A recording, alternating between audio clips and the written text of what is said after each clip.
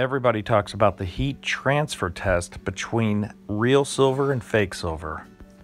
I think I feel a difference, but I want to verify that I'm actually feeling the difference. So I took two similar spoons that were the same size, but one of them is real silver, this is sterling, and the other one is fake. You can see at the top of the spoon, it's actually worn off and there's no sterling marking.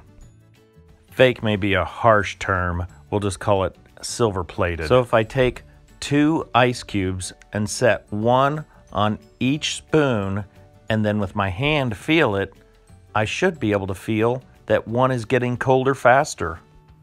But when I try it, I touch it and I think the silver one's colder, but I'm not sure. I also ran another experiment where I put ice on two sets of spoons. The one on the right is the real silver and the one on the left is the plated.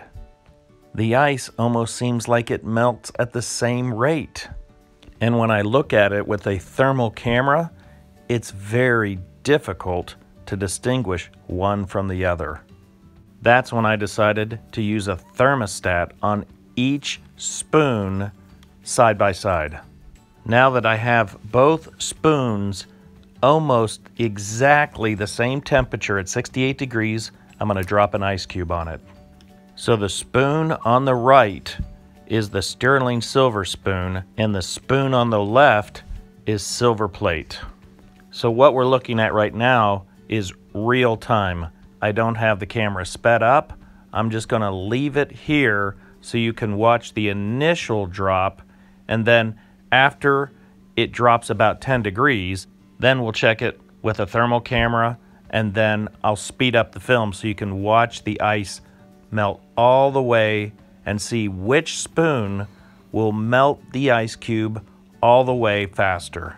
Well, it has not been long at all, and you can see that the temperature has already dropped a difference of 5 or 6 degrees.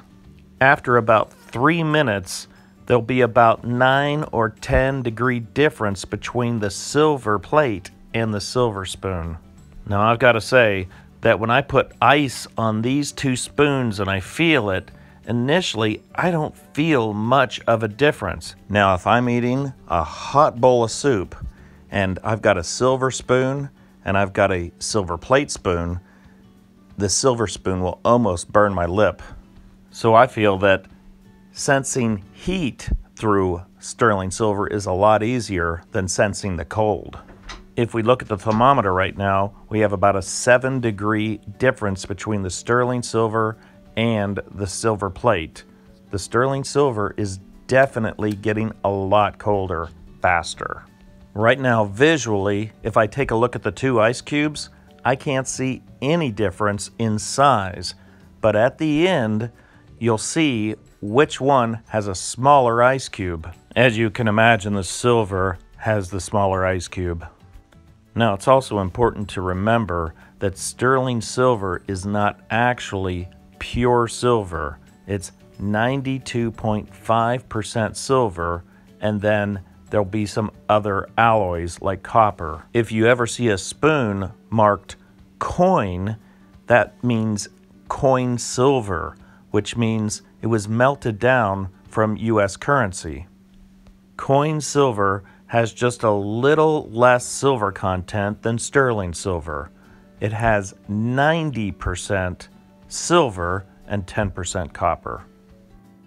Right now we're getting pretty close to the 3-minute mark, and we're about 9 degrees difference. The silver is about 9 degrees colder than the plated one. And through the entire meltdown of the ice cube, it's about 9 degrees difference. When I look through a thermal camera, you really can't see a distinguishing mark over the silver and the plate. I thought I might see more blue going down the handle of the silver spoon. Now we'll take a look at the ice cube melting with the camera sped up. You won't actually see the difference of the ice cube until the very end. So now I don't have to think, is the silver spoon colder or not? The instrument is telling me it is colder. Now, if we look at the spoons, they look like they're both filled with water. But if we get in there with a fork, we'll be able to see how much ice is in both spoons. Clearly, you can see that there's more ice in the plated spoon because the silver spoon melted the ice faster. So if you did want to test your sterling silver to see if it was real, you could do something like this. You can see that the test results are actually closer than you might think. And if you're like me, you won't be able to tell the difference just by feeling it. For me, if I was going to test it with temperature differences, I think I would just get a bowl of soup and try it that way. So can you tell if your spoon is real silver with an ice cube? Yes, you can if you're really observant. Well, I appreciate your time, and thanks for watching.